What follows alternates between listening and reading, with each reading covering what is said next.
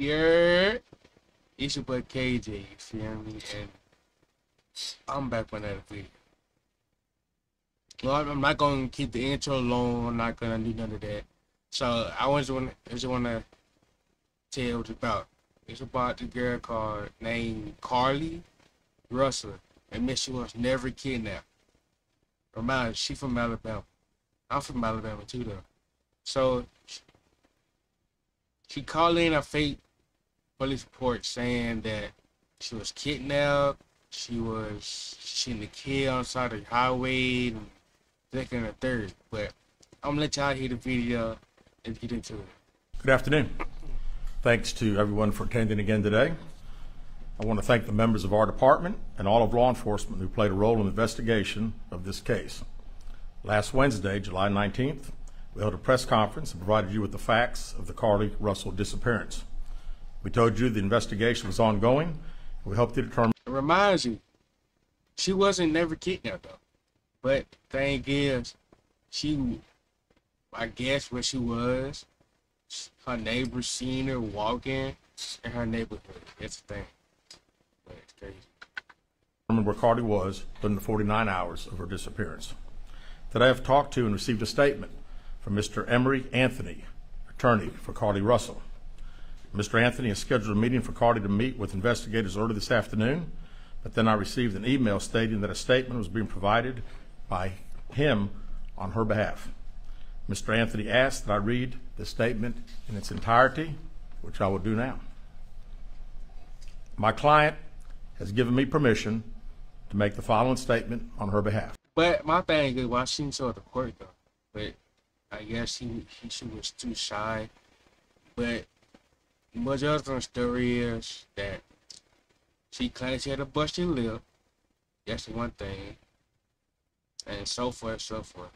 But I'm gonna do that on next video. There was no kidnapping on Thursday, July 13th, 2023. My client did not see a baby on the side of the road. And like I was telling y'all, she claims she seen a baby on the side of the road. Like she was on the highway type shit. My client did not leave the Hoover area when she was identified as a missing person. My client did not have any help in this incident, but this was a single act done by herself. My client was not with She wanted attention. That's why she did that. anyone or any hotel with anyone during the time she was missing.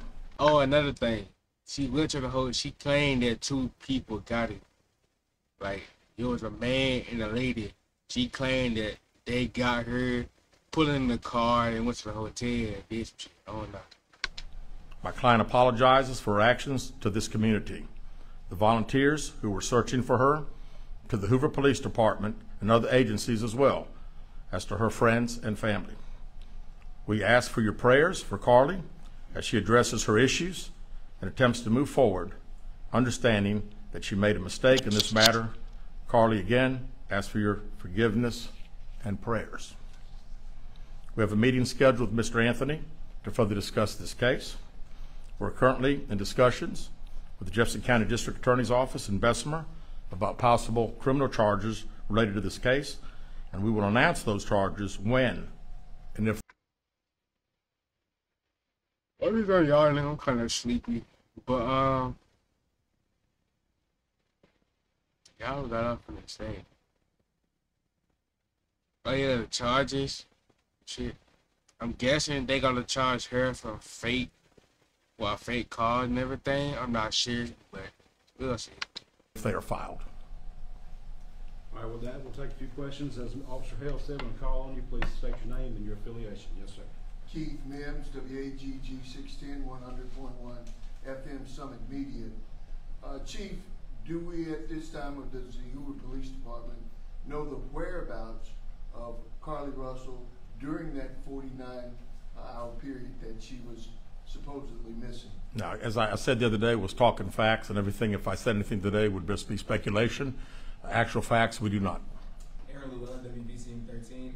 Can you tell us what her motivation was for doing this, if you can? I wish I could tell you. I think only Carlee knows, and maybe her attorney now. But again, the statement that we received from him does not indicate any. Brittany G on WBRC. Can you give us an idea of what That would strictly be up to the district attorney's office. David Lamb, CBS 42, can you update us so that there is a meeting scheduled for this afternoon with the family, or when is that meeting to take place with Carlee? No, not a meeting with the attorney, not the family or Carlee. We have a meeting scheduled with the attorney, and that will take place some point tomorrow. See, I thought they would have a meeting with her and discuss why she did that. But like me and my stepdad said, we were scared. She did that for attention. And she wanted to have attention. Don't get me wrong, she's a pretty female. Don't get me wrong. I might have a picture up there how she looked, but she's a pretty female. No meeting with Carlee Russell or her family at this point? Not scheduled, no, sir. Bree Chapman with Fox 6. What's next to close this investigation? Well, again, we want to talk to Mr. Anthony tomorrow and see if he has any more to discuss about the case. We'll certainly be asking if we'll get an opportunity to again interview Carlee like we've wanted to since she returned. Chief Stephen Quinn, ABC 3340. Yes, sir. Your reaction now, knowing that Carlee has admitted that this was made up? Well, I'm glad that we got this. You know, we certainly laid the facts out to the. And I'm surprised she admitted that she did do it. You know, to you guys and to the national media that had a lot of interest in this particular case. The sad thing is that again, there were so many people that were involved, took this thing very, very seriously, and again, we wanted the focus to be bringing her home. She got home. We're very excited about that. Good thing is, I'm glad she made it home safe. One, but two, I'm still shocked the fact that why do it though. You know, just you know, it is what it is. The facts, I think, last Wednesday pretty much showed that it's annoying. We knew that it was a hoax. Lisa.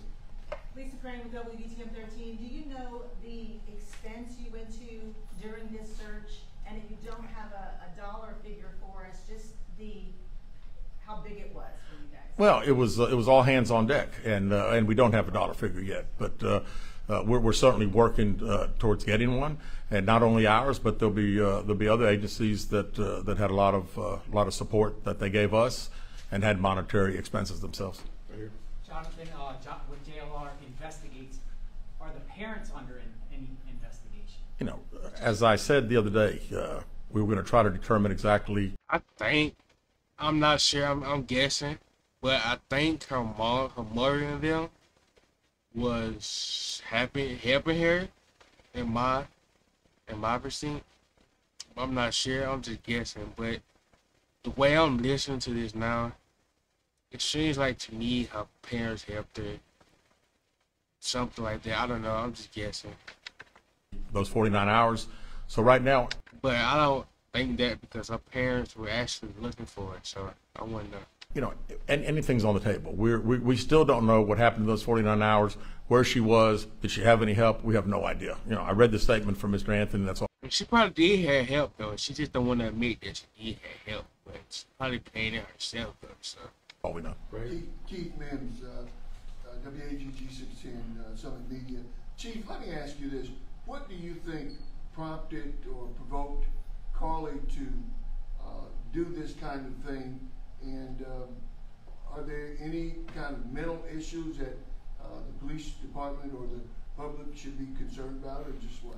You know, not that I'm aware of. I mean, it's you know, this is a very elaborate. This was an elaborate deal. I mean, when you talk about calling a 911 and being up on the interstate, again, it would all be conjecture. So really, I don't know. I was hoping that we'd have an opportunity to interview and we'd be able to ask her those questions. Were any others involved in putting this story together for her? Mr. Anthony, in his statement, says there was not.